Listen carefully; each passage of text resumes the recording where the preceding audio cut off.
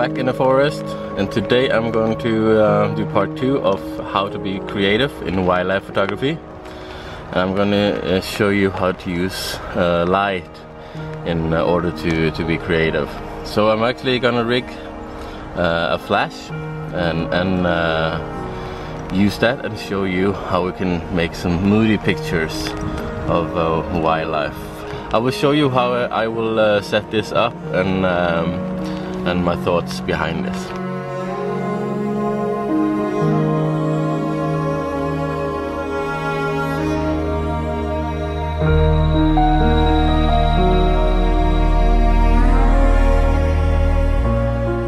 So what I'm going to do here is to put a flash on a tripod and put it behind the subject, so I got some backlight, and I'm using orange yellow filter on the flash, so I get more of the warm light and not that white light that the regular flash will give you.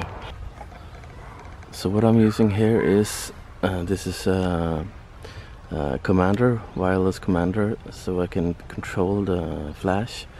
Here you see I can control, okay, come on, there, I can control the amount of flash. I'm using a TTL mode, and I can control how much of the flash, instead of going back and forth and doing that, I can control that here.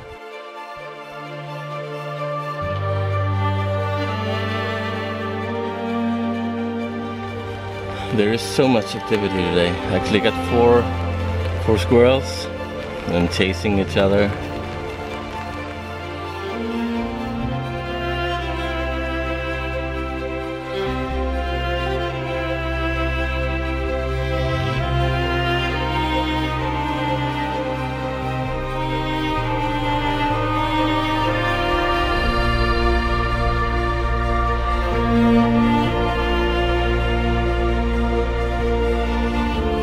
What you have to think about when doing flash photography is to use the right amount of light, because if you use too much, it will look a bit false and not authentic. So you have to choose a balance between the shutter speed and the natural light that you get in, and also the flash. So therefore it's important to take a lot of test pictures, so you get the right amount of light in, so it will look more natural there. Here it comes. Now let's try to take a picture. I just need to put you down here. Sorry. I think I got a good picture there. I think that was great.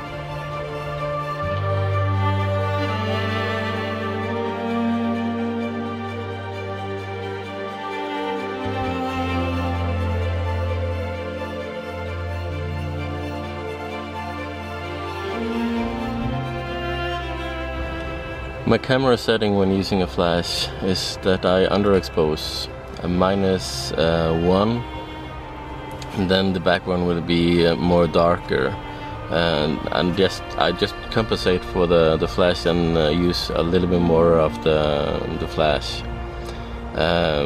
But when the background is darker in backlit photos, it gets more moody and more, and the picture will more pop and more interesting. And here you can see without the flash, and here you can see with the flash. You see it creates a much more moody look. But of course I need to do the background a little bit more darker in the post-processing afterwards, because the background here is not very dark. So I have to do some post-processing on it to get more darker than I could do here in the picture.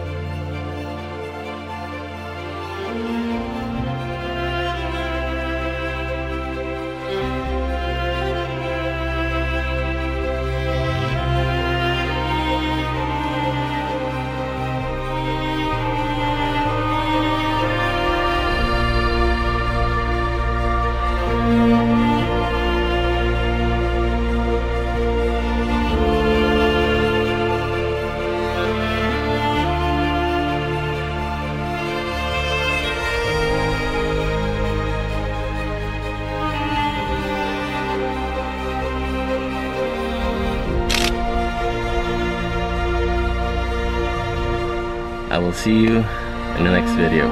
Bye.